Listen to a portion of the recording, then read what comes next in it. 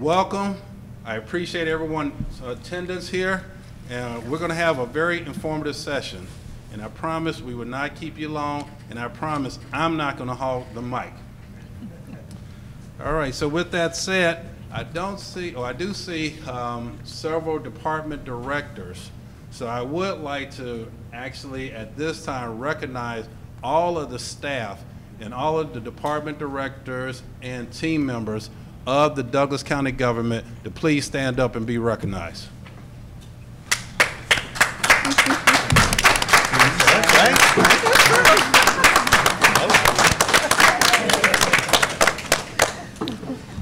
So one of the promises that I made as part of my campaign was to bring the county to our district. So tonight you see a great representation of our county government that's here in our district. So that is something that you're going to see more of. And tonight I'm going to introduce shortly our panelists that will be bringing presentations and updates to each and every one of you as it relates to the activities that we're planning, that we have in motion, and that we're looking to implement here in District 3. So in a few minutes I'm going to introduce them, but before I get started with the introductions, I'm wearing pink today. And as many of you know, this is Breast Cancer Month. So by chance, are there any breast cancer survivors in the audience?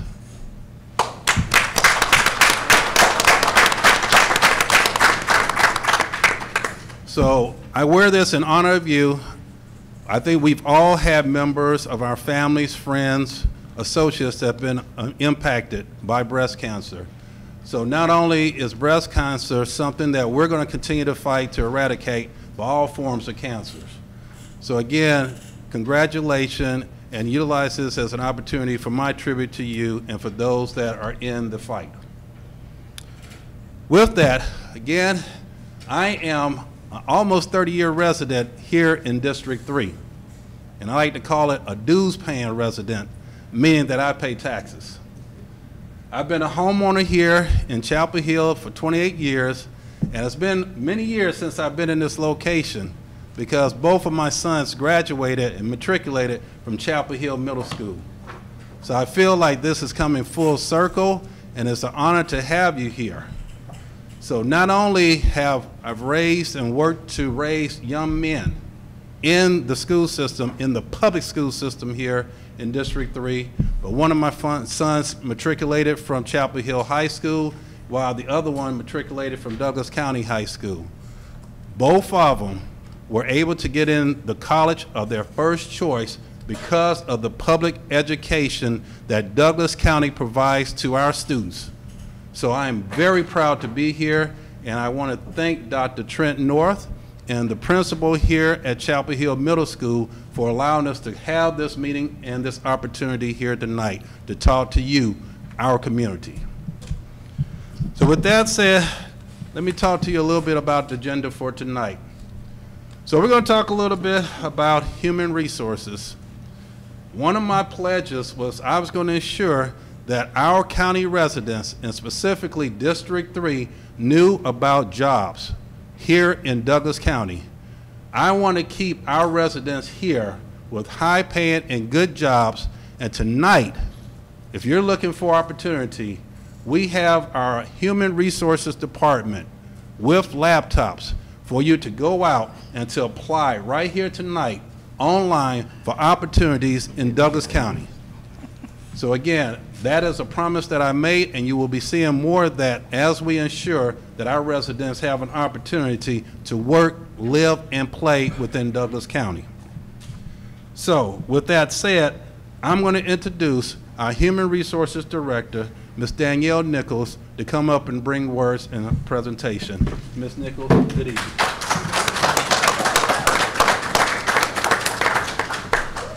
Thank you, Commissioner Raxton, constituents of District 3, and of course, our mighty and powerful employees of Douglas County and the leadership. I'm glad to be here before you this evening.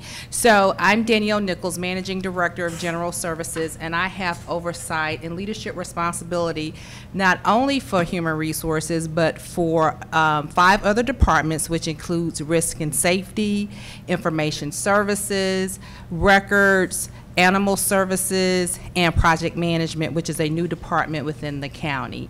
So to talk about human resources specifically, we are in, well, first I would say general services is the internal client facing function of the county. So we deal with internal clients, and while we do not interface with constituents directly unless you are an employee or you're seeking employment with the county, we deal with the workforce of the organization. So having said that, human resources is what I like to call a strategic positioner. We look at the stakeholder requirements or expectations, that would be the Board of Commissioners, and business requirements which are given to us by the administration, and we translate that into human resources or human capital needs. So under human resources, the goal of the department is to ensure that we have a thriving and healthy workforce.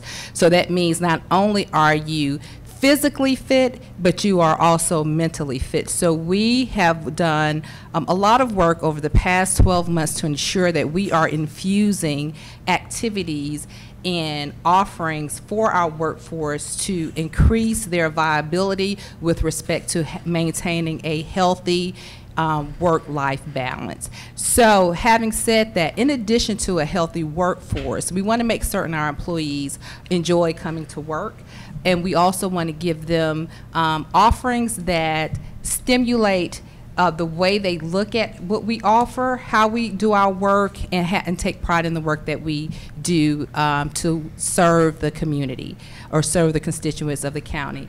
In addition to that, when you look at the human resources life cycle, we are responsible for talent acquisition, so the onboarding process when it relates to seeking talent within the county. As Commissioner Raxton indicated, the HR team is here.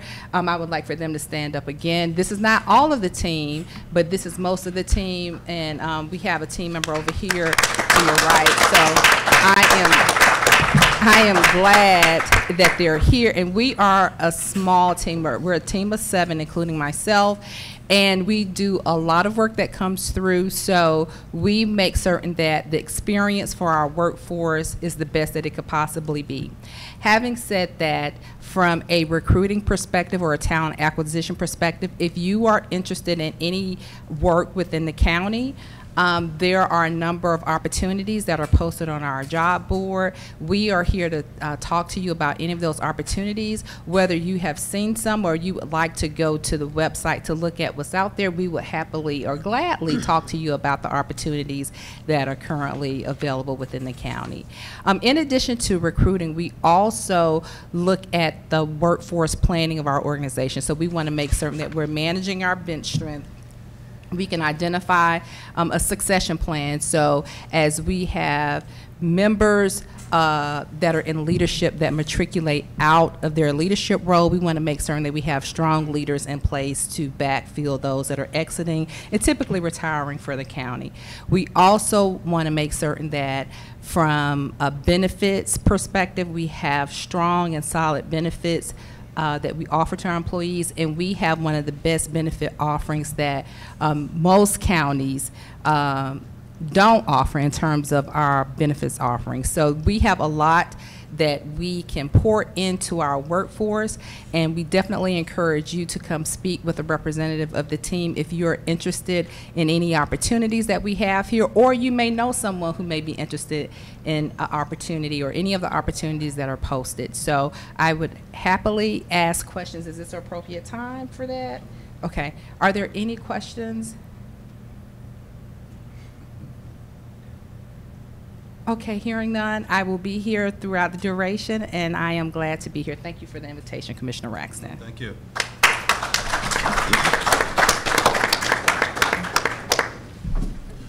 Thank you, Director Nichols. And again, it was important to bring this to this county, to this district, to this meeting. So please, please, please, we have the laptops out front. take a look. We have the team here that will talk to you about opportunities. If you know of someone that's looking for a job, pull out your phone, text them, tell them to get up here. Tell them to come, because we have an opportunity right here tonight that we don't want to lose for someone that's looking for an opportunity to grow their career, to come and work for Douglas County government. So again, thank you for that presentation. So next on our agenda is transportation and some of the activities that you see on the poster boards here that we're doing as far as with the infrastructure, with the improvements that we're taking place here in District 3. One of the things that is critical and crucial for me, and I am a stickler about this, is that I want that grass cut. I don't want the grass that's too tall. I don't want to see a lot of litter. I want beautification. I want that pride. I want what we used to call curb appeal to be a part of District 3. So trust me, Director Rana has heard my ear too many times, but I have to agree that he is doing a great job in helping to ensure that this district looks pristine. In addition to that, we're going to talk about some things that's very subtle, but I had a concern about traffic. So we made some tweaks on Chapel Hill Road to the traffic signals to try to push through traffic, especially during peak hours, to try to ensure that we're not backing up all the way to I-20. So he's going to talk a little bit about that, and I'm hoping that you're starting to see some of those improvements with what we're doing with the traffic signals here in District 3. And then in addition to that, let's talk about development. Let's talk about what you don't want. You do not want liquor stores in District 3. You do not want storage units. You do not want Dollar Generals. You do not want Waffle Houses or gas stations. So guess what? When we're at the Planning and Zoning Board meeting, we're hearing these cases. We're hearing applicants from developers. So as your voice, please continue to let me know what it is that you want to have to bring into District 3. We're an advocate for you, and I trust that you will give me that opportunity to serve as that mouthpiece. So if you don't want to have certain development to occur, come to our board meetings. Come to our planning and zoning meetings. Let us hear from you so we can ensure that we're doing right by you and by us as our residents. So with that said, I'm going to ask now for our Transportation Director and Engineering Director, Mr. Suleiman Rana, to come forth. Suleiman, thank you.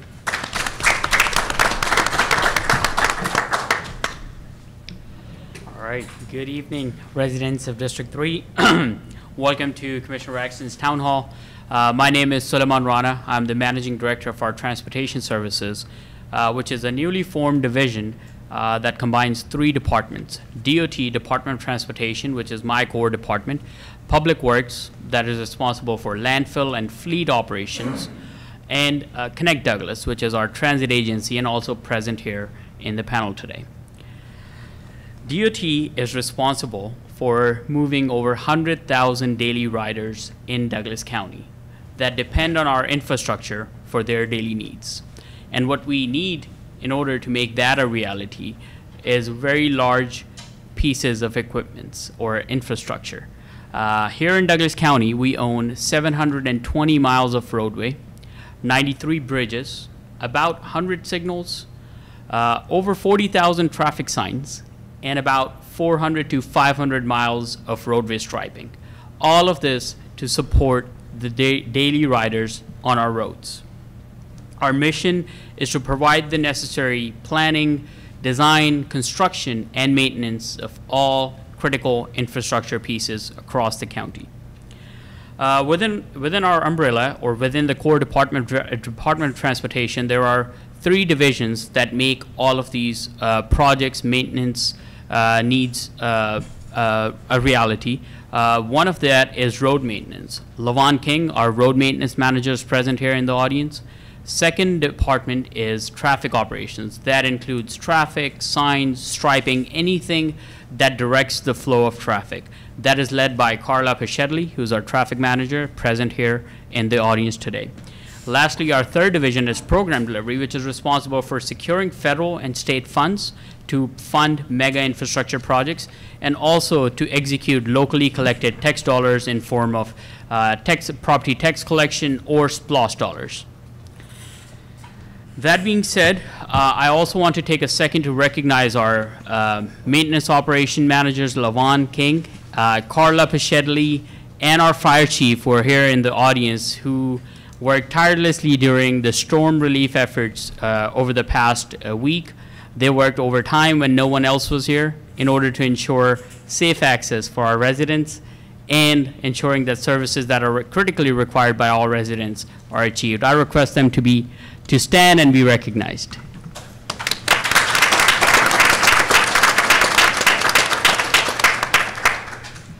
That being said, and echoing back on Commissioner Raxton's comments about maintenance, maintenance certainly remains our biggest undertaking in Department of Transportation. The vast network of infrastructure that I just mentioned requires extensive resources for them to be maintained in a proper order. With 720 miles of roadway, you're looking at hundreds of acres of right-of-way that has to be maintained, litter pickup, and all of those efforts can be very expensive. We have in-house crews to support those efforts, but we also rely on our contractors to facilitate or supplement some of those efforts.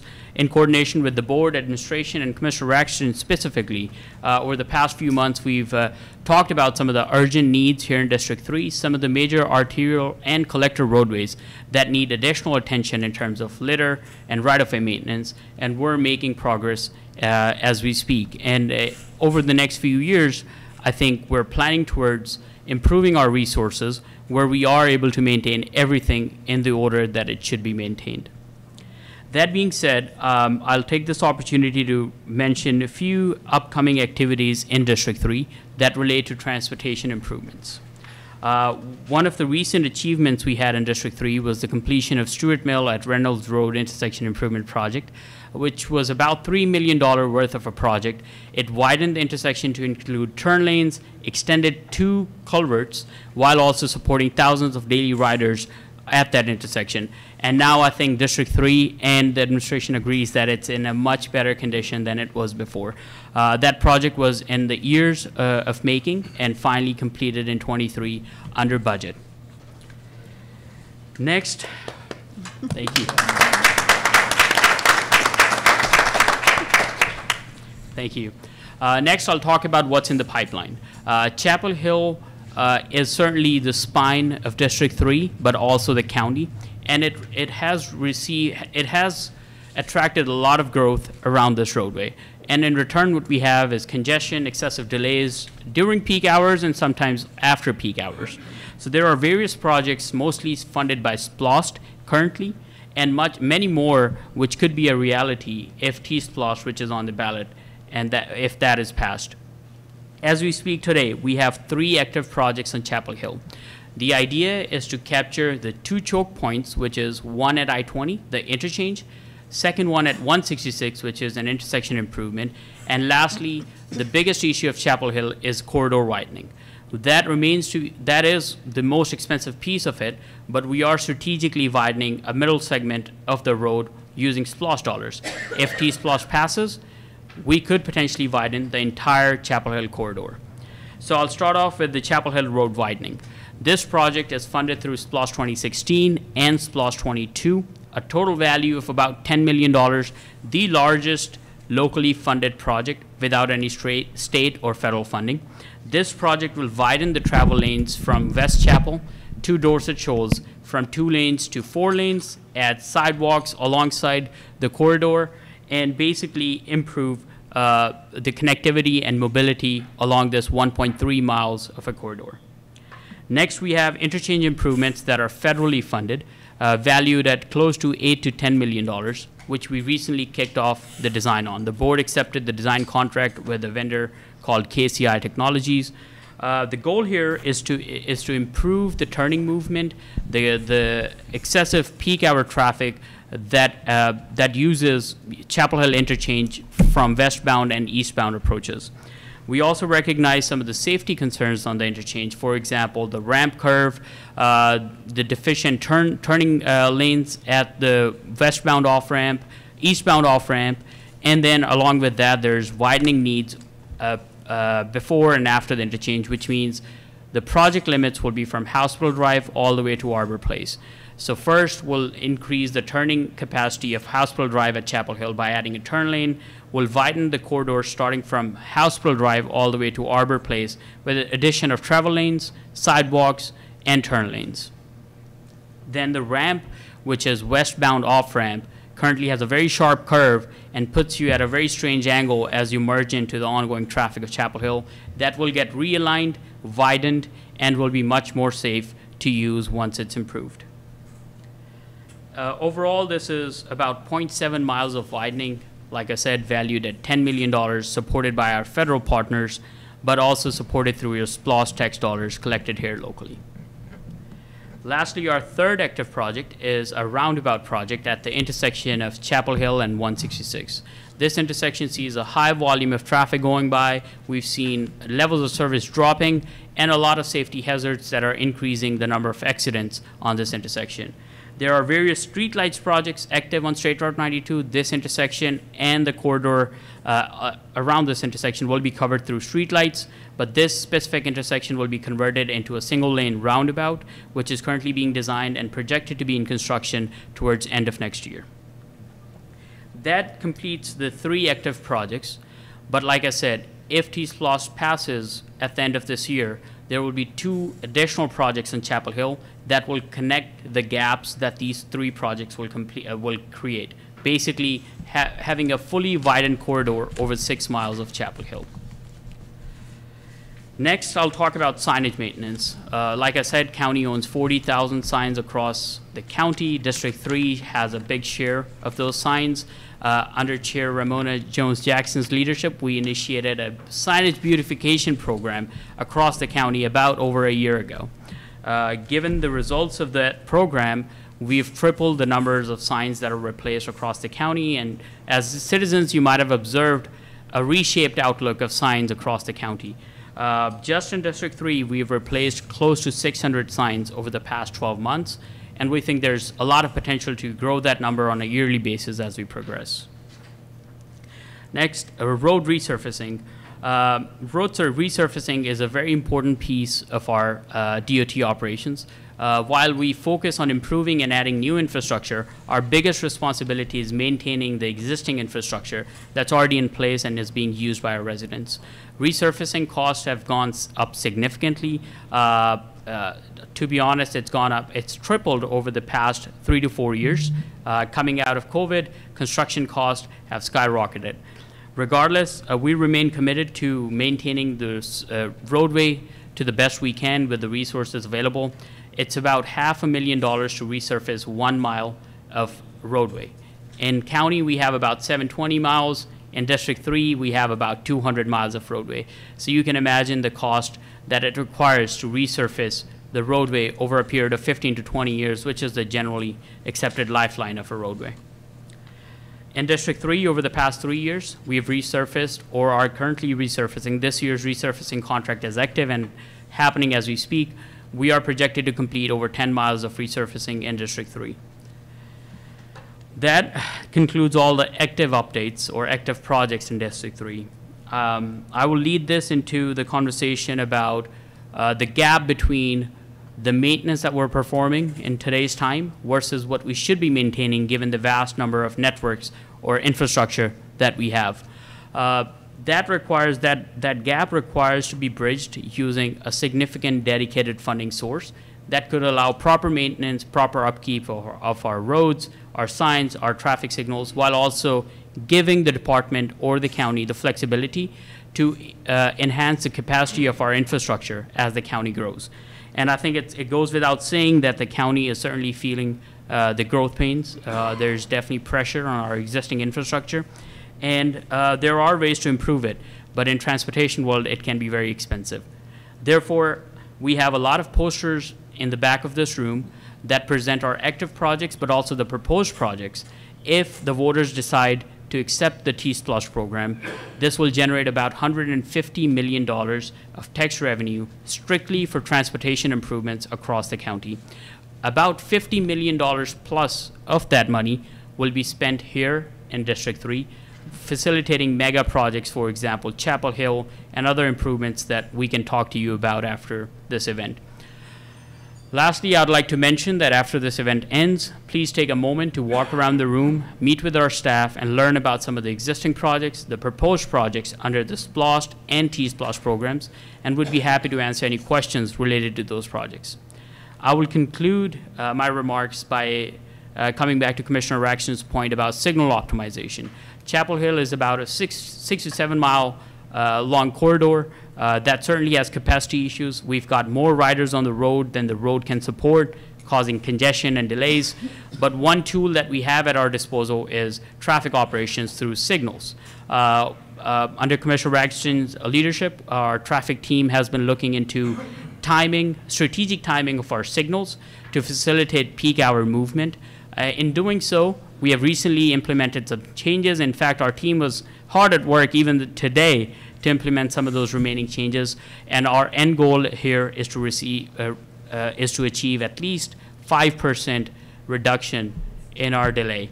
And I see my traffic operation managers pointing out it could trend all the way up towards 10% of delays, which is a significant win simply by optimizing our existing operations. Now this involves technologies that will have to be updated, lifetime monitoring that we have to adjust on I think weekly or a monthly basis, but as we head into holiday season, we have to be cautious of that, and there will be timing adjustments to facilitate that specific movement. But regardless, we remain committed to optimizing our existing infrastructure, but while also planning and working towards securing federal, state, and local funds to improve the road network that we have within county. With that, I'll conclude, and I'll open it up for any questions you may have.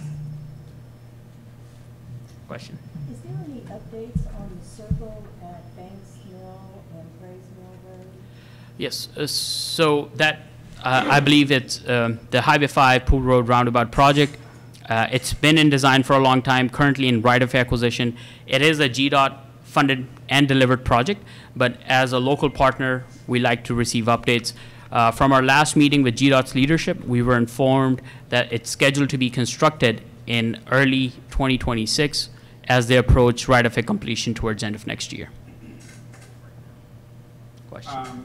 When you plan for road expansion, do you consider like future development that's coming? For example, on Dorset Shoals Road, that you have under contract 43.5 acres of land, without almost going to have 50 single-family homes. So, do you keep abreast of that kind of building that's going on and plan for maybe widening the roads before it becomes a choke point?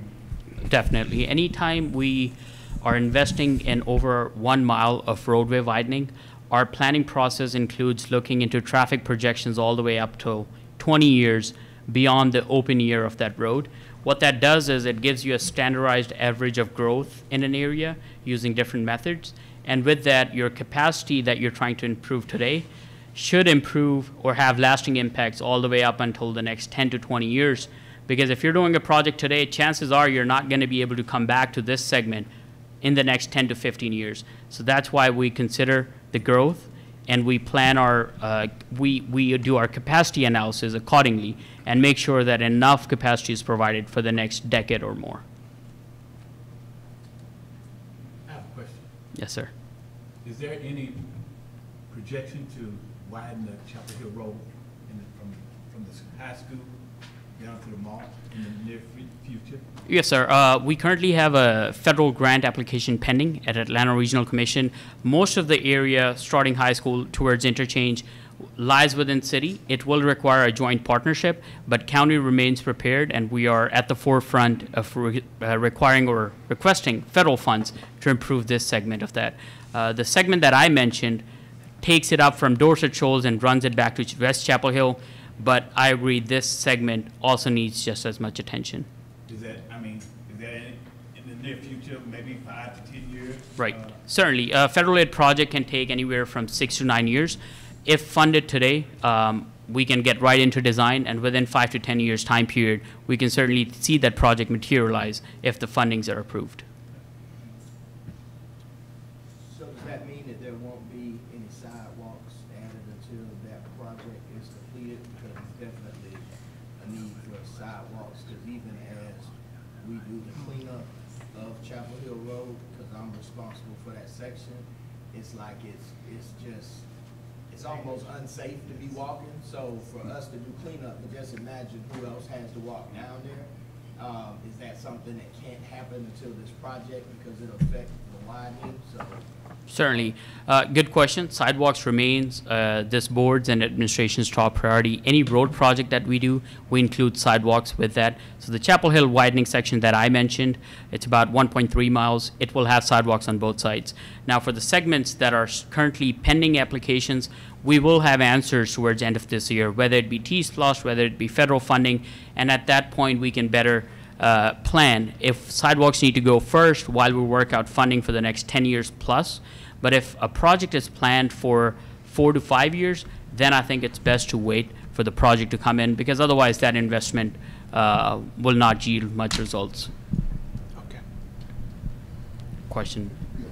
I know that you're saying you're waiting for money and funding, but we can look at that road right now and have some kind of idea. Can you really build sidewalks on this road?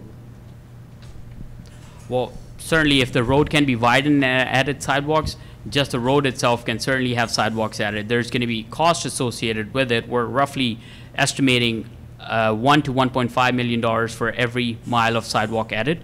That includes drainage, grading, and all the components that are required. So it can certainly be added if it's allocated by the board and administration. But like I said, that's a decision that would be best made towards end of this year. That's just talking about money. Right. I'm talking about it's a one-lane road. Sure. How can you widen it? So you're talking about Chapel Hill, right? Mm-hmm. Yep. So This road right here, yeah. go down back to where I work. Yep. Well, the construction feasibility is doable. I mean, you could argue if it's easy or difficult to construct. End of the day, if that's the project that the county undertakes, we can design it appropriately and get right contractors to construct it. It's going to require extensive grading, right-of-way acquisitions, some engineering to happen to make this project a reality, but it can certainly be done. And we're about to demonstrate an example just south of this high school with about 1.3 miles of widening. And that has like one road, each lane, each way. Existing is 2, will go to 4 with sidewalks added on both sides. We have a question. Okay, finish your question. Now I was going to bring the mic over here. It takes, I've worked for the courthouse for a few months. It's taken me now, it used to take me 12 minutes to work, now it's about 22 minutes. Same route. Right. Why? Like, I just don't understand. Like I said, it goes without saying the levels of service of Chapel Hill Road is dropping. That's because capacity is not enough. There are more riders than the road can handle, and that's why you have delays. Then there's a lot of subdivisions along the corridor. There are intersections that slow the flow down. So levels of services are certainly dropping. And the answer to that is A, optimization of existing signals that's already underway. B is enhancement of capacities, which is the projects that I discussed. And we have a question over here. If you have a question, just raise your hand and I'll bring the mic to you. Right now I have someone waiting. 1 second. I'm sorry. I live in the plantations at Dorset Shoals Road, and I mentioned to different members of the county about adding speed bumps because of the excessive speeding in that neighborhood, so much that a car overturned, hit a rock, hit a curb, and caught fire. We are very, I'm on the board there. We're very concerned we're going to lose a kid because I don't know why people don't recognize that as a subdivision. So we really just want to know who can we really talk to seriously get a study out there for speed bumps, because it's dangerous for the people who live in that neighborhood. Thank you. We have our traffic operations manager here in the room. I'd recommend you speak to her after this. There's an application process where you have to get a certain number of signs from the local residents, but there's certainly a process in place, and our traffic manager will be happy to help you with that. I just want to know, how soon would the construction start on Chapel Hill Road? Chapel Hill widening is currently scheduled for fall 24. We are in right-of-way acquisition.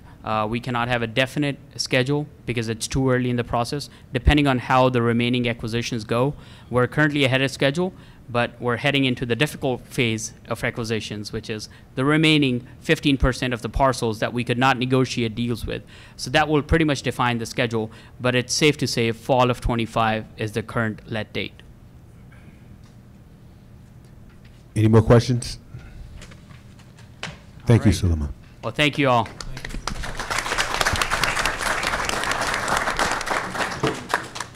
Well, thank you, Director Rana, and I too echo the concerns that we have for speeding, as well as the concerns we have for sidewalks. So any new opportunities where we can bring in new development, new widening of roads, we're going to ensure that the developers fulfill what's in the contracts, and as Director Rana has said, sidewalks is definitely a part of that. Okay? So I echo that. I also echo that it takes me a while now to drive to the courthouse. It's taking a lot longer. So again, we're looking at opportunities to optimize the signals and other opportunities to move traffic through accordingly, as well as if we're able to do certain things as planned, hopefully, and this is what caught my eye. I just want to see if everyone else caught this. Director Rana indicated that out of a $150 million T-Splotch, that $50 million will be allocated towards District 3. Did you catch that? 50 million, that's over 33%. So I hope that really catches your ear. Again, we're looking to make some real strong and heavy investments in our district moving forward. Okay, but we need the support of the community. So before, I know we talked about litter and trash, and I want to thank you for talking about the cleanup that you provide and the services you do on Chapel Hill Road, and I was there for one of them. I'm going to ask Director Wendy Cottle from our constituency services to come up to talk about an Adopt a Spot, which is an opportunity that we have here for Douglas County, and for District 3, I want to spearhead that. I want to see some signs going up. I want to see volunteers invested in our community where we're out at least once a quarter beautifying our roads, making them safe and making them clean. So before I ask Director Cottle to come up, I do want to recognize one of our distinguished elected officials who is my boss, who is someone that helps govern the county government of Douglas County. Would you please welcome me as we receive Madam Chairman, County Commission Chair Board, Ms. Ramona Jackson Jones.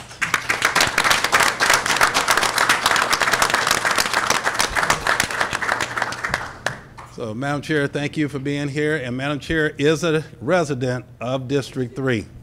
I'm in constituent mode. So, Ms. Cottle, if you'd be so kind just to come up and just share a couple words in regards to the Adopt a Mile. And again, this is going to be something that I'm really pushing under this administration. So I'm going to be looking for everyone to support this, embrace this, and we're going to be talking to organizations, nonprofits, for-profits, residents about joining the Adopt a Spot that we're looking to really push forward here in District 3. Good evening, everybody. My name is Wendy Cottle. I'm the head of the Constituent Services Department. I'm here tonight to speak about the Adopt a Spot program, which is one of our beautification programs. It falls under Keep Douglas County Beautiful. And Keep Douglas County Beautiful is an affiliate of Keep Georgia Beautiful and Keep America Beautiful. It comes under those bigger umbrellas.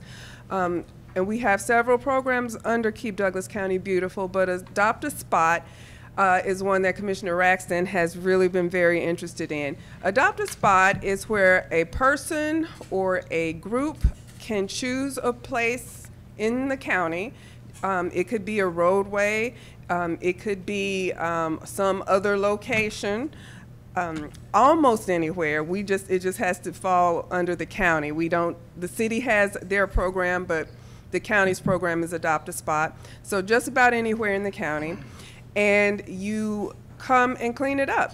Now, you don't have to cut grass. You don't have to mulch. You don't have to, I don't know, dig ditches. You don't have to do anything like that. You just go pick up the trash and keep the area clean.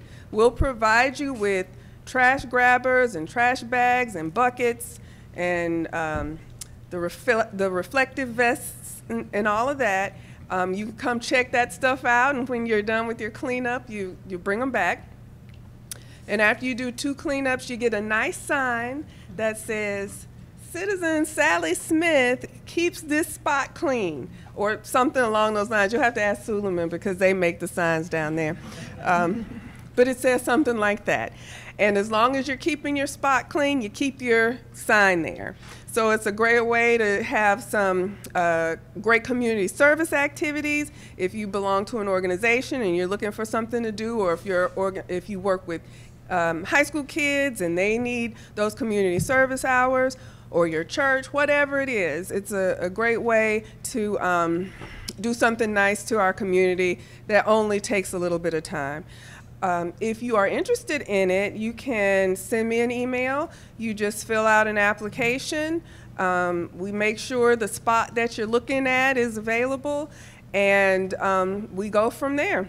You can even choose how often you keep it clean, but we recommend once a month or once every other month. So like if you're ambitious, 12 times a year, or no, if you're moderate, 12 times a year. If you're ambitious, no, I had it right. If you're ambitious, 12 times a year. If you're moderate, 6 times a year. So if you have any questions, I'm sitting back there. You can come talk to me about it, and I hope somebody wants to adopt a spot. Can I just make a comment? So, before you start, One, two. I want to make sure everybody hears you. So just so y'all know, I'm Kenneth Reddick. I have the Brothers Brunch Foundation. We have most of Chapel Hill, from Chapel Hill Crossing down to Grace Lake. One of the things that we do, it is an easy process to sign up. They got some nice new blue vests, as County Commissioner Raxton. He loved his. But we have even, the way that I even present it, I even put it out to the community as a way for the community to come together, to meet at Fowler Park. Jason's Deli has sponsored 20-box lunches each time that I've done it. It gives us an opportunity to even connect with parents that are there with their kids for soccer on Saturday. And so I'm able to talk about, we represent mental health and self-care. So it's all about, too, the way that you look at it, because I did not look at it just as an opportunity for me, but I looked at it as an opportunity for the community. So if y'all ever see too much going on Chapel Hill Road, y'all can go on Facebook. I'm always posting Brothers Brunch Foundation, or either Kenneth Reddick, and just shoot me a message and say, hey, Mr. Reddick, look like it's getting a little. I ride up and down and I look too, because I don't want my road to be trashed. I'm up in Bear Creek, but I got to come up and down every day. So please, if you can, I don't think anybody had, the last time I checked, nobody even had Douglas Boulevard. But I chose Chapel Hill because this is where I am. So please, if you can support, I want to vouch for the program. Oh, well, thank you for that endorsement. Okay. All right. Any questions, comments? All right.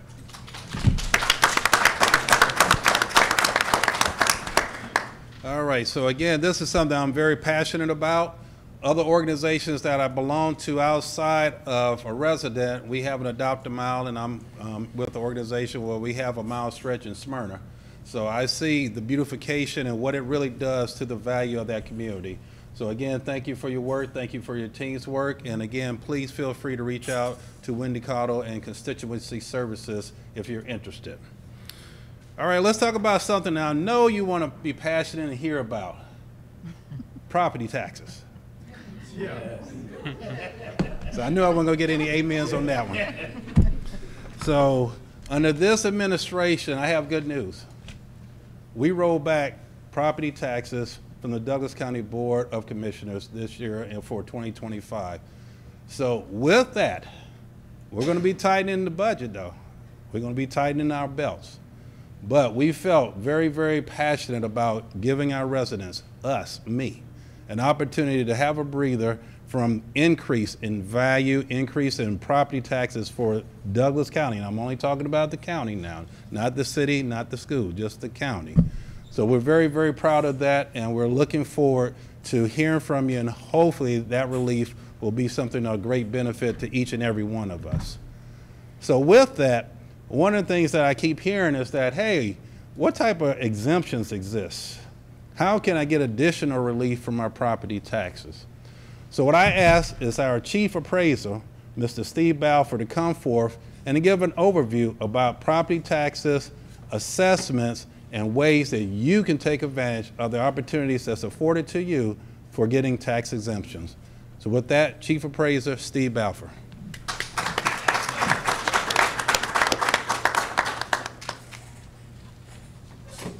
Good evening. Good evening. I'm Chief Appraiser Steve Balfour, and with me this evening is my Deputy Chief Appraiser, Adrienne Larchevaux. She's back there. All questions should be directed to her. So, as Chief Appraiser, I just want to let you know that we are we are subsidiary to the Board of Tax Assessors. And the Board of Tax Assessors are my boss. And one of my bosses are here today, Miss Diane Connors. She's a member of the board. And for those who do not know, Commissioner Raxton was a former vice chairman of the Board of Tax Assessors. So he knows a little bit about what we do. So our primary function is to prepare a digest. What is the digest? The tax digest is basically a compilation of all parcels in Douglas County, which includes a listing of all assessments and exemptions. It's real and personal property, timber, mobile homes, motor vehicles, heavy-duty equipment, and public utilities. So that's our responsibility each year to compile by class and strata all parcels in Douglas County. And our next slide shows our parcels by breakout. So in Douglas County, unincorporated, we have 40,707 parcels. The city of Douglasville has 10,484 parcels. Villa Rica has 3,018 parcels. And Austell has 90 parcels. And there are 2 tax allocation districts in our county. And the Lee Road tax allocation district has 132 parcels. And the Douglasville, city of Douglasville tax allocation district has 1,392 parcels, giving us the total parcel responsibility of 55,823 parcels. Would like to also give you a breakout of our parcels by types. This is something we do. The digest must be identified by owners, by size, characteristics, types, class and strata, residential, home, commercial, so etc. So our next slide shows the breakout of the parcel types that we do contain. And for agricultural, we do have 51 parcels. Brownfield, which you may not hear of, we have our first 2 brownfield parcels in Douglas County. And brownfield are parcels that were contaminated, and an investor who sees fit will cure the contamination and they will acquire the property. They do get a tax break for resolving the contamination. And we have 2 brownfield properties here currently. We have 2,062 commercial properties. We have 893 exempt. We have 515 industrial. We have 1 Forest Land Protection Act. And we have 4 qualified timber parcels. We have 51,770 residential parcels. We have 168 utilities. And for CUVA, you may have heard of CUVA, which is Conservation Use Value Assessments. We have 376 of those type parcels. Personal property, business personal property, that is, we have 8,233. And manufactured homes or mobile homes, we have 2,010 of such parcels. What is our role? The assessors locate and identify all taxable properties. So we are responsible to discover all, list them, value them. So we make an inventory of all taxable properties, including quantity, quality, characteristics, and ownership. We classify and stratify each property and determine the extent of taxability. We estimate the fair market value of each taxable property. Then we calculate the taxable value for each property and establish an assessment ratio. We prepare and certify the assessment roll for all jurisdictions, which that's what is called a consolidation sheet, after which we pass that consolidation sheet to the tax commissioner's office, who does tax collection, tax billing. So we notify homeowners of the taxable values of their properties, which we do by sending out the assessment notices.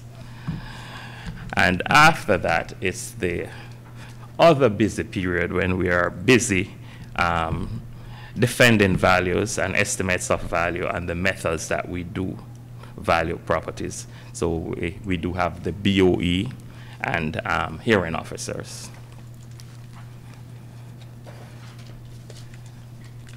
How do we value properties? The Georgia Department of Revenue has requirements, and these listed here are the three main requirements. Our assessment level is the very first.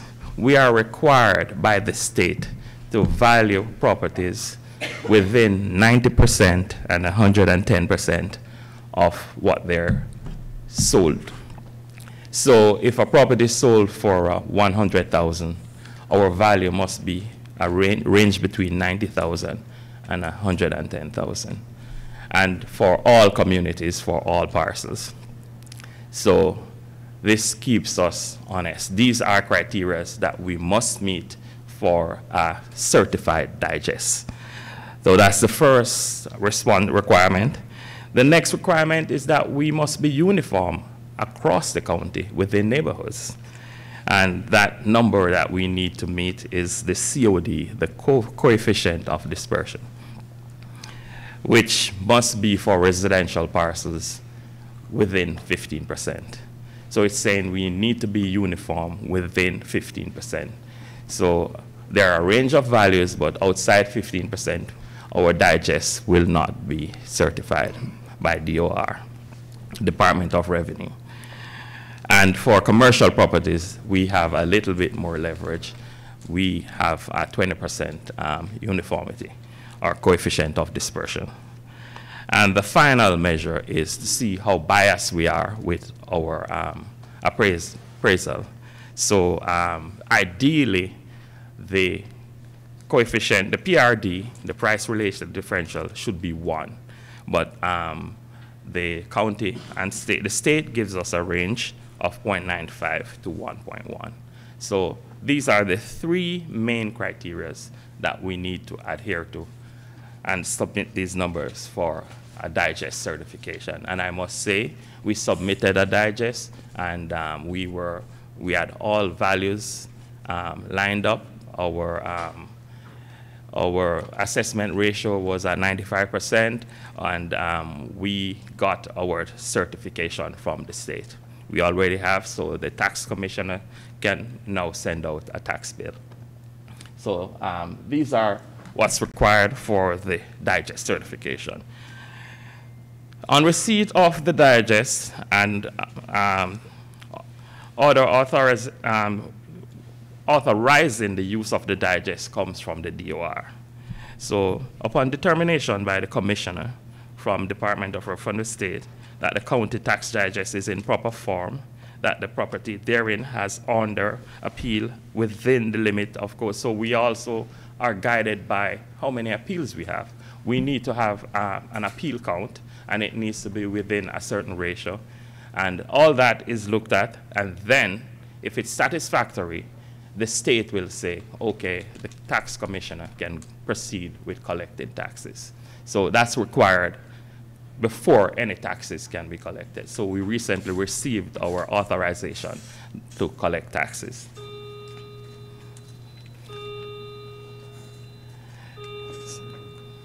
So in a nutshell, this is, we're showing what the Board of Assessors do and versus the tax commissioner.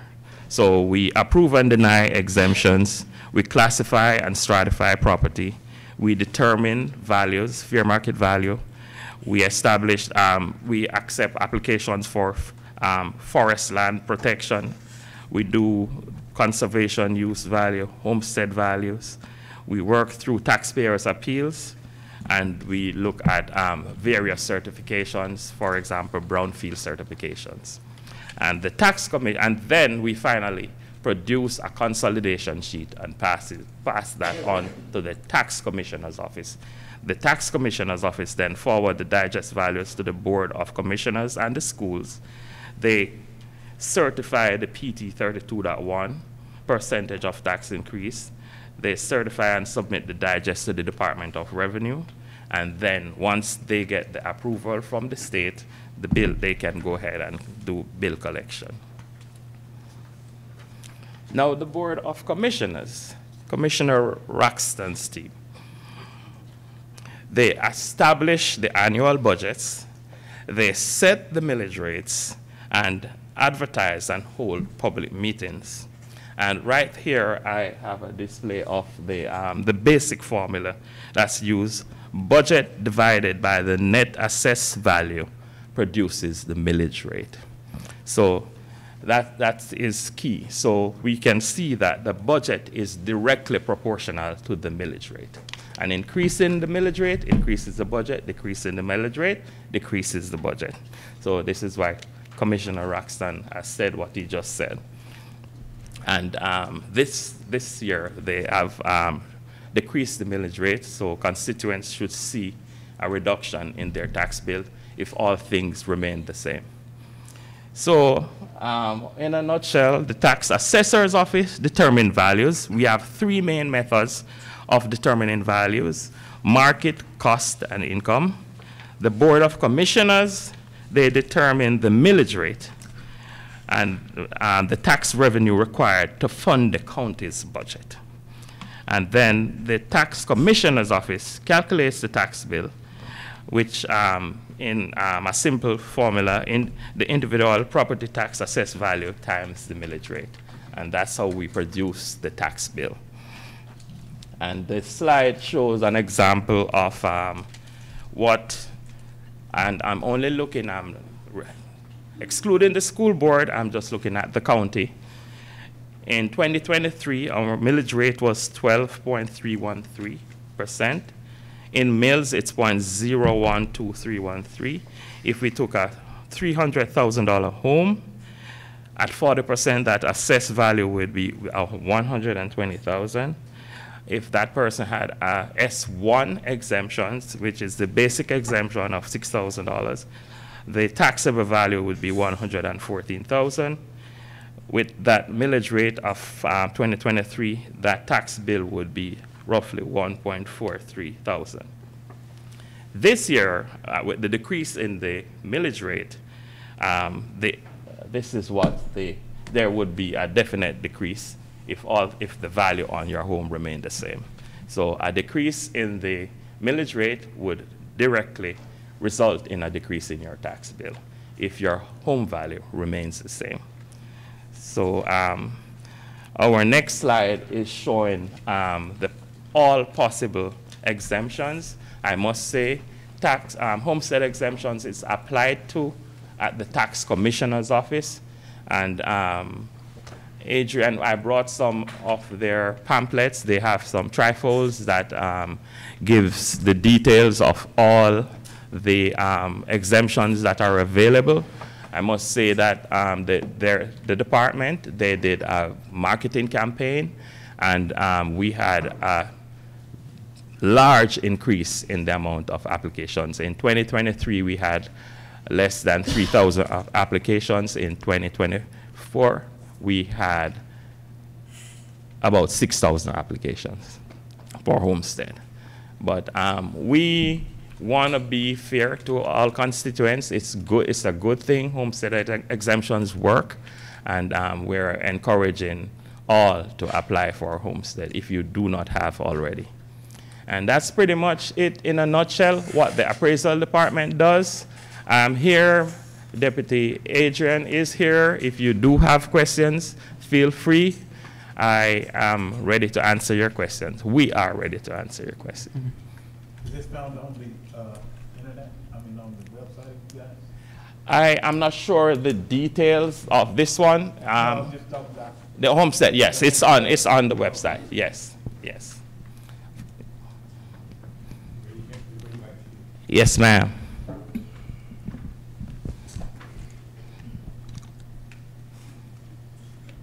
You were saying if home value stayed the same from 2023 to 2024, the taxes would be lower? Yes. What have you found percentage-wise, how much the values go up or go down between 2023 and 2024 on average in the county? And this mic is not on.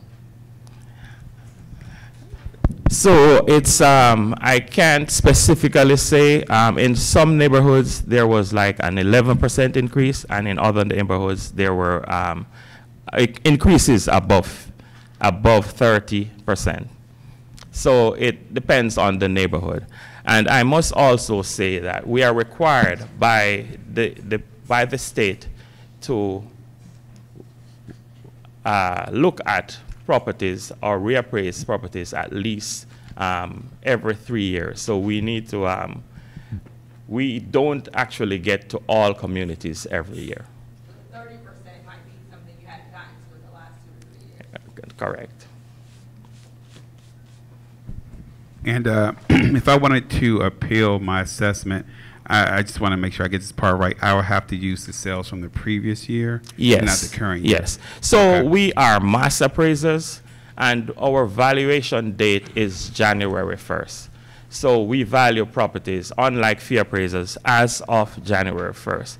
And unfortunately, the fact is, if on January 1st we valued your property, and on January 2nd something should happen, and your property lost value, your value would remain the same, because our appraisal date is as of January 1st.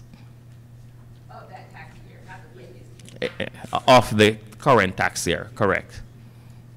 So we would look at the previous year sales if we're looking at that particular property. Yes, I just wanted to know more about the brownfield properties, and what were the contaminants of the properties, and if they affect anyone out here in Douglas County. No, and I can't speak to that now. I don't have the information regarding what was the contamination, but it did not affect anyone, and it has already been resolved, and the property is now owned, and they're benefiting from curing the contamination. It's cured, or It's cured. It's already cured. Okay. Yeah. It can only be cured to become a brownfield. So the EPA has issued a certificate that it's cured. Can you tell us anything about that law that's on the ballot? About the homestead and assessments? I signed up for a training session regarding that. Not much is known about it. I know it's coming, but I can't speak to it. I am awaiting information on it, but it's going to be on the ballot. That's correct. It's a Senate bill, and I don't know either. I won't speak to something that I don't know. I'm awaiting. I'm signed up to get some more knowledge on that topic, but it's Senate Bill 581. Any questions? Thank you. Thank you. Thank you, Mr. Bell.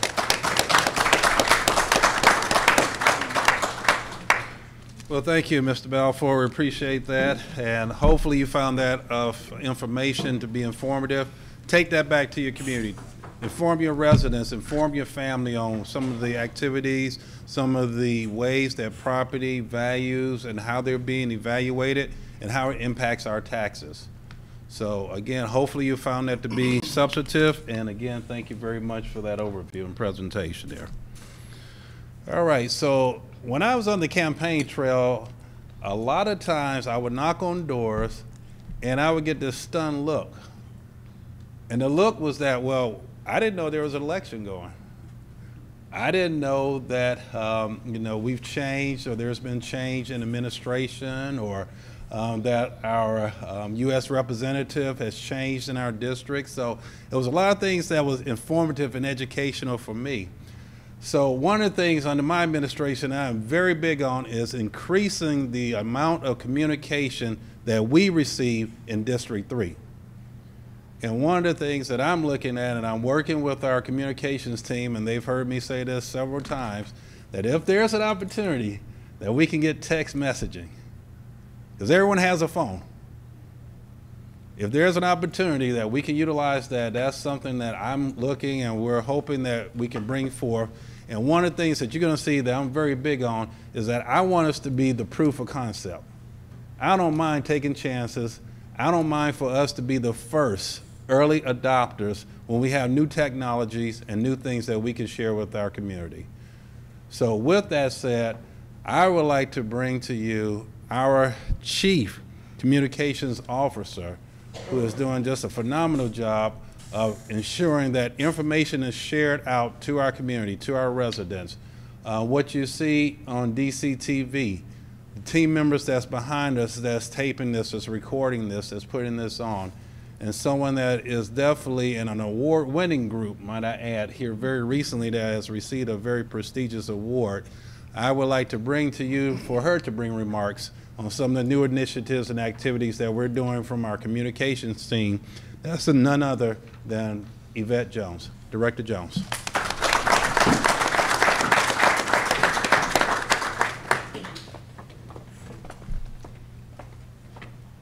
Good evening.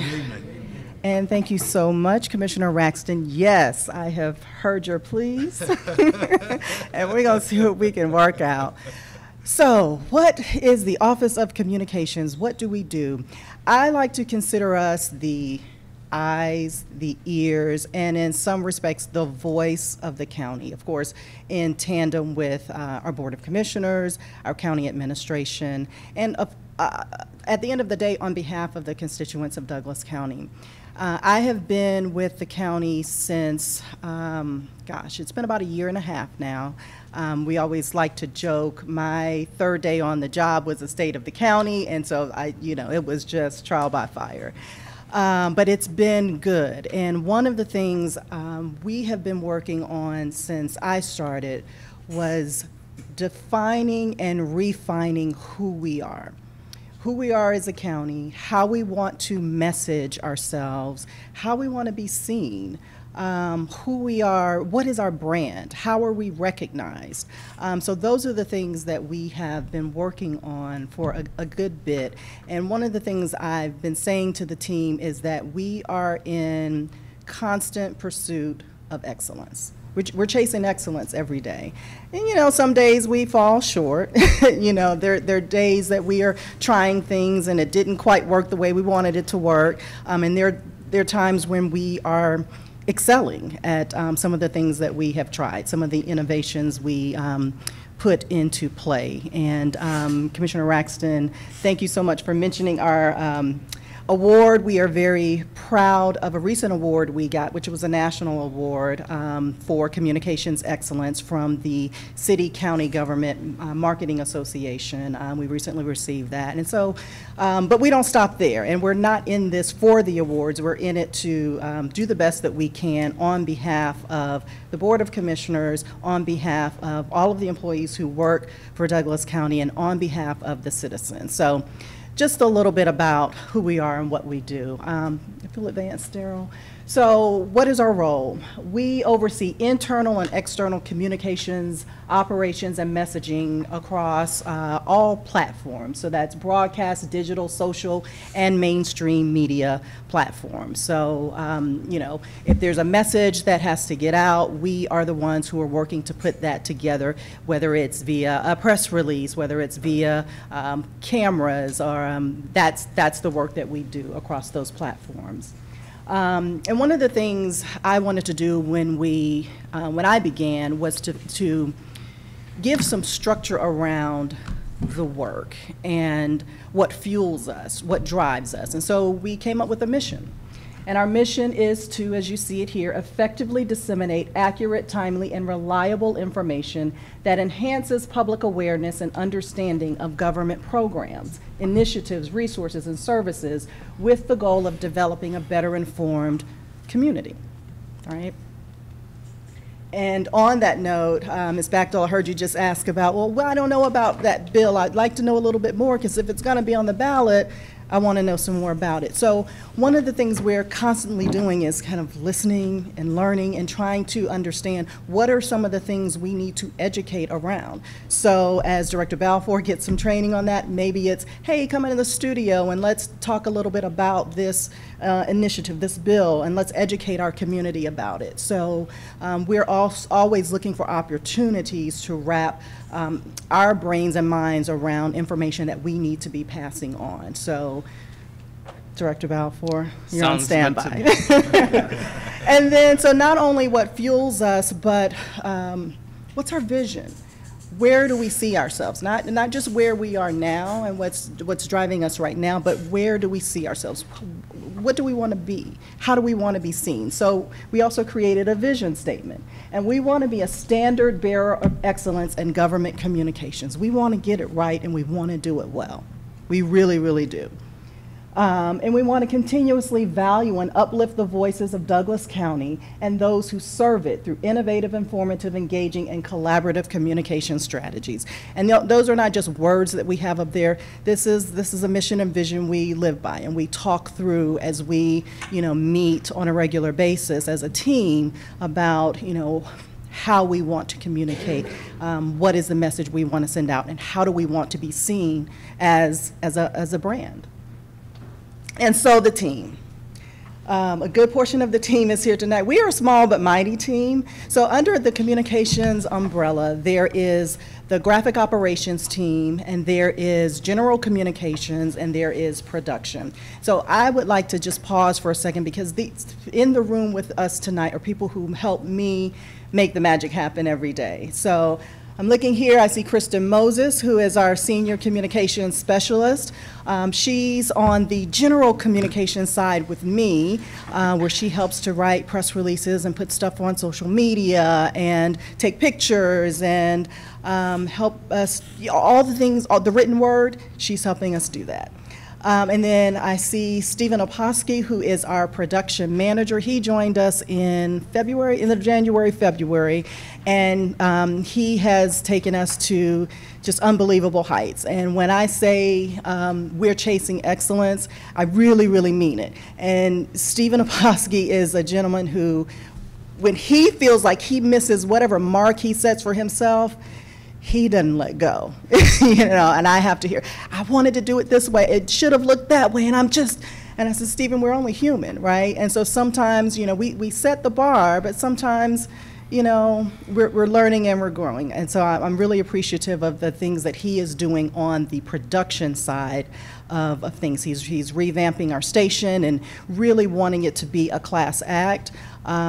He is one of the people behind really making the magic happen for the award-winning video we were just recognized for, so thank you, Stephen Oposki.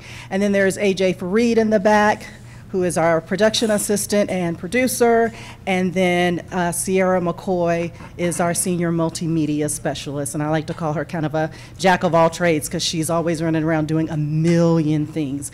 And then not in the room with us tonight is Levante Mooring, who's our graphic designer, and then Mark Poole, who is our graphic operations manager, and Michaela Tappan, who is our digital media specialist. So this is the team. this is the team.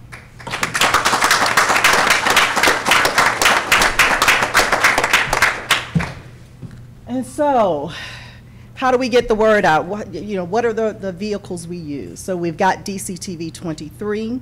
We have social media. Facebook is, seems to be our most popular platform, where we have the most followers, although the young folks say they don't do Facebook, that sort of thing. So, but we also have a YouTube channel, we have Instagram, and just a sprinkling of followers on X, which is formerly known as Twitter. And then we have our print and digital publications. Many of you may be familiar with Happenings, which is our e-newsletter, which is was a weekly distribution. We have scaled to a monthly distribution as we work to sort of revamp content so that we can create something that we feel will be user-friendly, beneficial, and provide a breadth of information for our constituents. So we're working to revamp that, and we want to be mindful of not cluttering anyone's inboxes. So, but I think our next edition of Happenings is actually going out tomorrow morning, and Kristen is behind our Happenings publication, and we'll be working to revamp our digital media, digital newsletter as well. And then our website. You may have noticed that we were once Celebrate Douglas County .com. We, at the top of the year, transitioned to douglascountyga.gov. And part of that was security concerns, right? The .gov provides a lot of protection against would-be hackers, and it protects us as a government agency, because not just everyone can get that .gov domain. And I'm looking at Taylor in the back there from our IS team. I'm going to butcher some of that IS terminology, but that was part of the reasoning. And then also it was because we were trying to bring everything under that Douglas County brand. We felt like there was a little bit of fracturing in some parts, because we were recognized this way under this name, we were recognized this way under that symbol, and so we were really trying to define and refine who we are and who we want to be. And again, it all falls under that Douglas County government brand. And a note about our website: we are undergoing a revamp of the website. So I've heard internally, I've heard externally, it's the functionality is not great. I want it to be a little more user-friendly. I want to be able to do this thing or that thing. We've heard you, and we're working with our vendor, and look for a revamped website at the top of 2025. We are currently in the process of doing that now. And then, of course, mainstream media. We are the central liaison for all media requests and inquiries on behalf of the county under the county administration umbrella. So if something's happening, the television stations or newspaper outlets or radio, they are calling our office for more information. And then, of course, I've mentioned some of the work that we do. We, messaging through press releases, social media, media relations, content creation. Of course, we do television and video production. That is Stephen and his team. And then event coverage, BOC meetings, hearings, town halls. And then community engagement events. We are there alongside our constituent services partners to capture those moments and to replay them for our citizens. And a little bit more of the work that we do. Of course, advisories and strategic and crisis communications.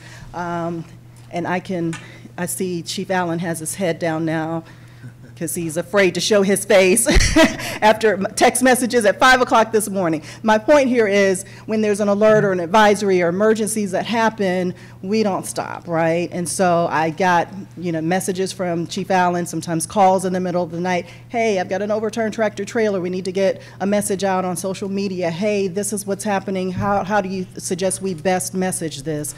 That's our role. And I'm the one getting those lovely calls. So thank you, Chief Allen. And then brand management. All of that falls under who we are, who we want to be, and how we want to be recognized and known.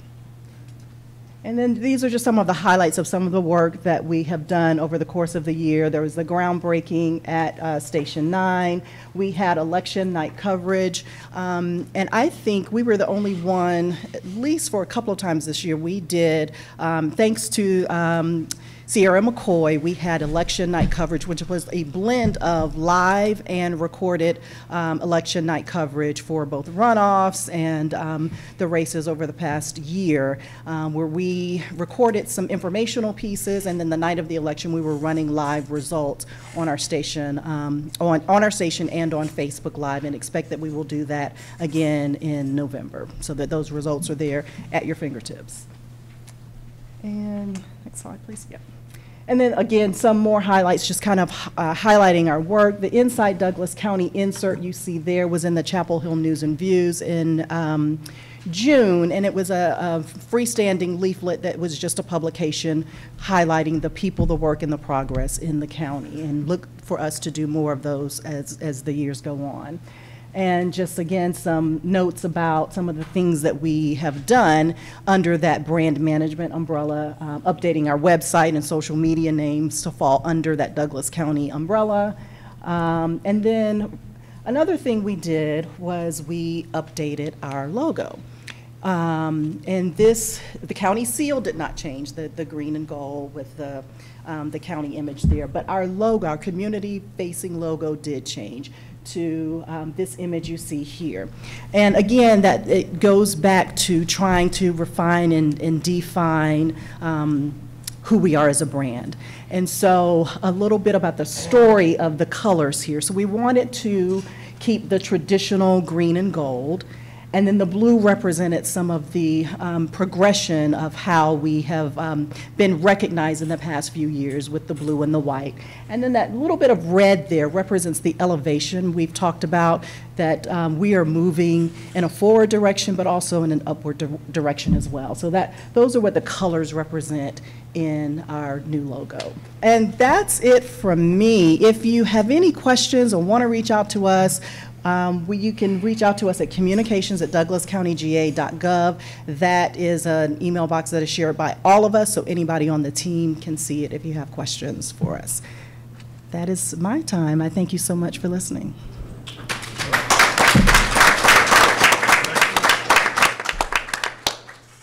All right, any questions? Oh, Ms. Baxter. First I want to say I love your voice. Thank you. But, okay, I watch DC TV 23, usually the VOC meetings. There you go, Mrs. Baxter. Okay. And I have, I'm hard of hearing, so I have closed captioning turned on my TV. But when the meetings come on, the closed captioning doesn't work. So I don't know if that's me or if that's you. It's us. Okay. And thank you for bringing that up, and we are well aware of it. We are actually working with our vendor to make that a reality, and give me about a month, and we hope to have that closed captioning available and working. Okay.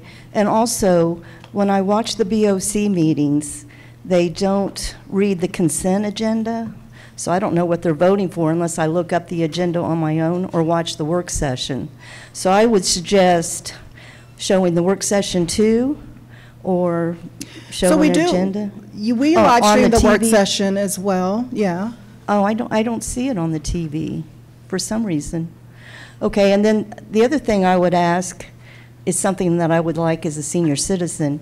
Could you possibly go to the senior center and videotape one of their chair aerobics sessions and then show that on TV so I can exercise? I think that's a pretty easy ask. We can handle that. Thank you for that. I'm sure Dr. Consuela Gilchrist, who runs our senior services, would love for us to do that. And in fact, we did, one of our features we did a couple of months ago was an exercise program, an outdoor exercise program that senior services unveiled at Lithia Springs Senior Center. They're nodding to me in the back, yes. So we would absolutely love to do that. Thank you for asking. Any more questions? Thank you. Thank you. All right. Thank you so much.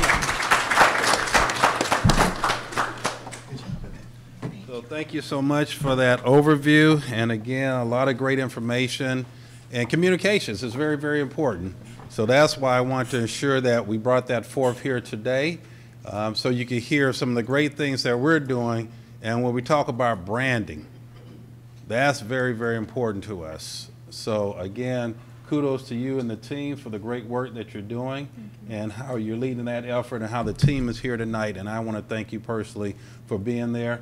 They're going to actually allow me to get in front of the mic and to do some things as a district dialogue discussion. So I know that's going to be entertaining. And I'm definitely looking forward to doing that and supporting that effort. So Yes. again, more to come. Every commissioner has their own district dialogue show that runs on DCTV 23, and those, the times of those shows correspond with their district number, so that will be at 3 p.m. and 3 a.m. that Commissioner Raxton's district dialogue will run once we get the first one in the can. So we'll keep you posted on that. All right, well, thank you very much. So our last speaker for this evening is going to be none other than Ron Roberts, who's going to talk about Douglas Connect. And one of the things that is passion for me, I'm from up north. I'm from a major city, Cleveland, Ohio, and I use, you know about Cleveland? All right, we got another one in the house. Go Browns. And I'm very passionate about public transportation. It was nothing for me to go to high school and catch public bus. I took the transit, we call it the rapid transit system there, and I'm very passionate about expanding that here in Douglas County. And the opportunities that I'm even looking at, and I would love your input, is how do we go about expanding it? And I would absolutely love my, if I have my druthers, I would love for our shuttles to go out to the airport and to go out to the MARTA station at H.E. Holmes, and maybe even expand it to downtown Atlanta. But that's my vision, that's my dream, but it's going to take a lot of discussion and a lot of thought and preparation to make that happen. But we do want to hear from you, our citizens. So in the future, Darryl Moss, who you've heard here, that's my legislative aide. Show your hand, Darryl. So we're going to get on some of these shuttles, and we're going to ride, and we're going to interview the riders, because we want to hear from you. We want to hear from our public. We want to hear what is it that you want us to do, how do you want to expand it, and what can we do better.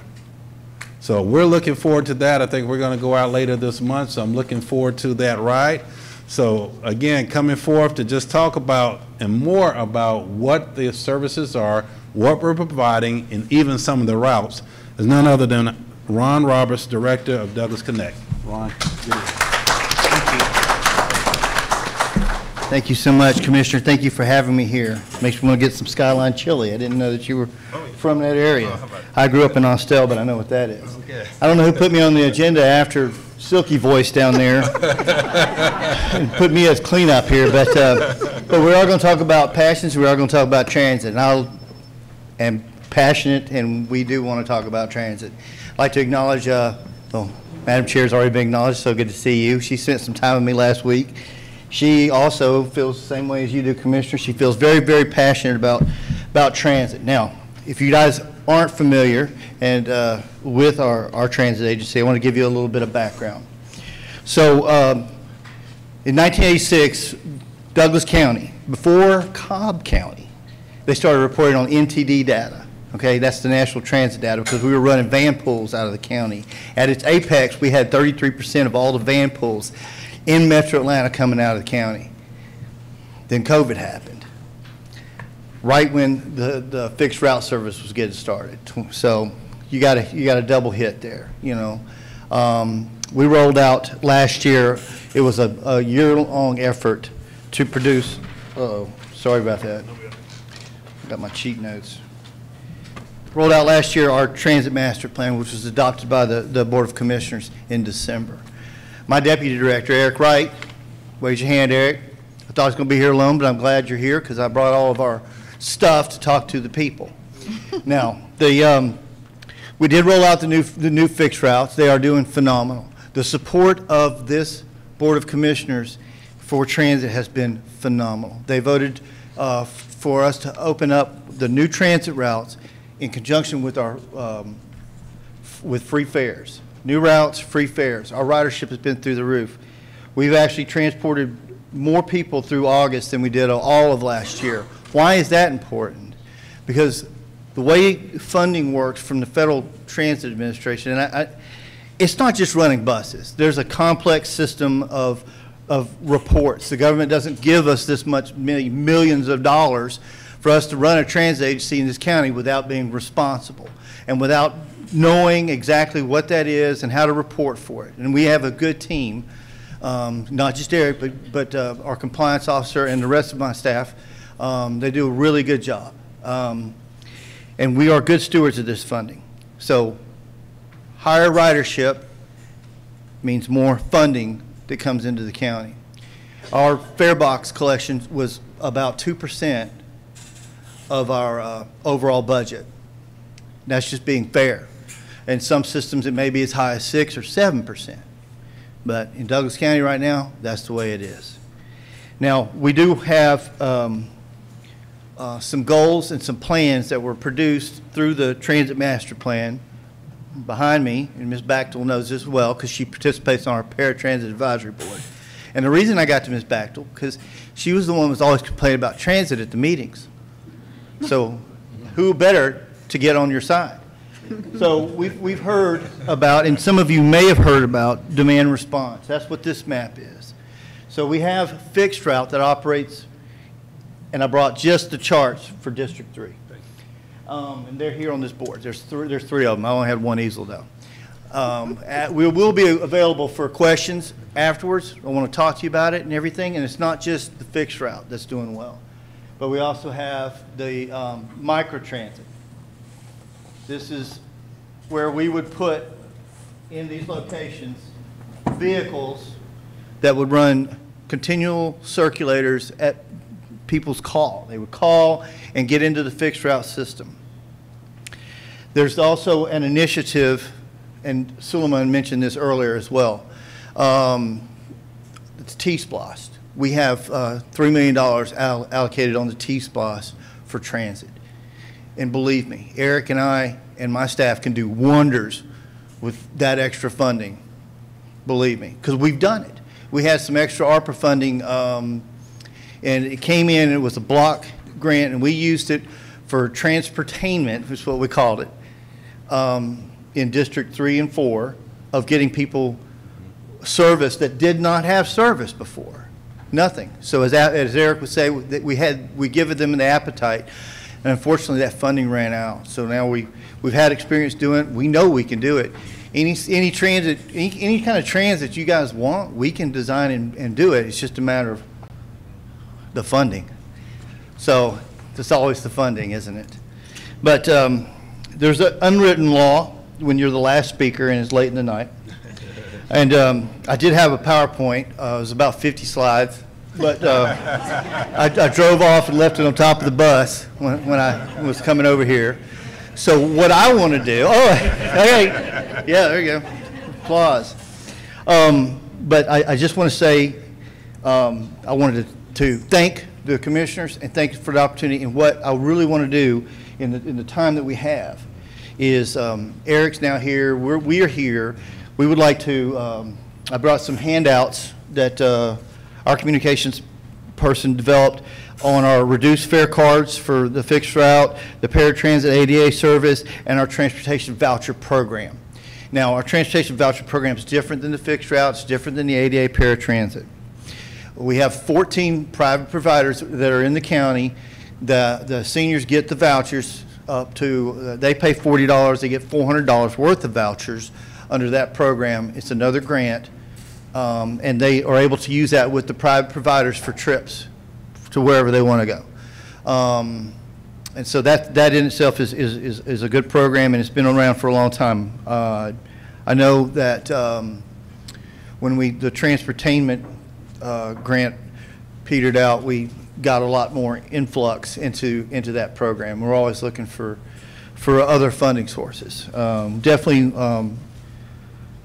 Definitely excited about the direction. We're definitely excited about the leadership that we have in the county and the direction that we want for transit, and we want to hear from y'all. And so I just want to be up here for questions, and if you got questions, just go ahead, hit me up. All right. All right. Well, thank you very much. Yeah, thank you. All right, thank you very much. All right, so as we close out, one of the things that I would share with you is when I was out campaigning, a lot of times I would get questions on, well, what is it a county commissioner does? What does county government do? So one of the things I'm going to bring to District 3 is we're going to do what I call a basic civics 101. And it's something that I would like to implement here, something that we could do maybe on a quarterly basis, but we'll open it up on a Saturday and just bring the residents in and just talk about the county, just talk about what operations look like. What is it that I do? What is it that the board does? What is it that the Madam Chair does, et cetera? And just to ensure, again, I want to import information and communications to this community. So the more opportunities we get for that, I want to make sure to take advantage of that. So be on the lookout for that, and we're looking to put something on the calendar in Q4 of 2024. So more to come on that, and we'll be communicating that out to the residents. So before I close out, and again, thank the staff for coming, I do want to open up the floor as I open up for all the other speakers to see if you have any questions of myself or any of the speakers or topics that you've had presented tonight. So are there any other questions or anything we may have missed? Or if it is, my business cards are out in the front. You can feel free to reach out to us. So if you don't have anything tonight, let me know. But again, we are available to serve you. You are our stakeholders. It's you. So we answer to you, and we take that extremely serious. Okay? Yes, sir. Yes, Robbie. I'd like to tell you that we really appreciate your personal, because you come out even to talk to everybody, and that's appreciated. No, thank you. Thank you. Well, thank you very much. I second that. That is. Well, thank you. Well, thank you. I believe in being a part of the community, being invested in the community. Again, I've been here almost 30 years, so this is my community. So I have a vested interest in ensuring that we do the best for our constituents. All right. Well, as we close out here, I just want to take a personal point of privilege of thanking all of the different departments that attended today's meeting. We have representation from communications, engineering, Department of Transportation, Information Technology, Human Resources, Constituency Services, Board of Assessors, Board of Commissioners. We have our Assistant County Administrator here with us, none other than Tiffany Stanley Stewart. We have the Connect Douglas representatives, and certainly I could not pull this off without having my right hand with me, and that's none other than my legislative aide, Darrell Moss.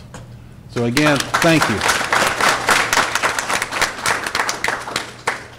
So if there are not any other questions or comments, we'll hang around, so feel free to come take a look on the different charts on the boards there. I'm here to hang out to answer any questions.